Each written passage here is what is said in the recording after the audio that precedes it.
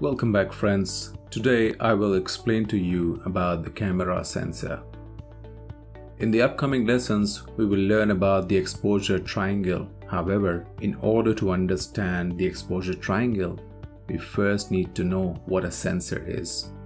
The image sensor or the camera sensor is the digital version of the 35mm roll, if you remember those.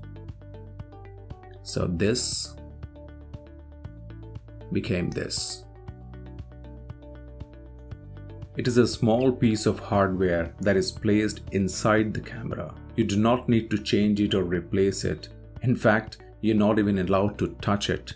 You clean it with maximum care, and that too with special brushes. It is not like you need to replace it or change it after some time or after some clicks. You only replace it if it is faulty. It has multiple pixel type sensors, and their job is to capture light as it reaches. These small pixel type sensors convert the lights into signals and then further process them into an image. The image gets stored in the memory card or the other storage device that you have connected. We will also cover the other technical details in the advanced topics where we discuss the colors.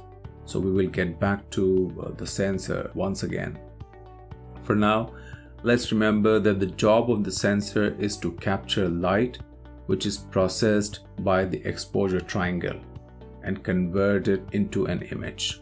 When light hits these small pixels, they are programmed to convert the light into signals and then convert it into an image. When the image is created, it goes to the storage device such as a memory card or the computer hardware.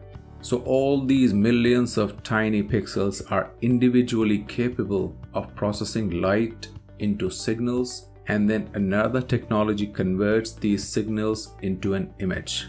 Let me just rephrase and use other words. The image sensor would sense the light colors and absorb them to convert them into an electronic signal and then further process them into an image. Don't worry, if it is still confusing, we will talk about it and discuss it so much in the course that you will understand it totally. ISO works in conjunction with the image sensor, which we will discuss tomorrow when we start the exposure triangle. Till then, I wish you good luck and have fun.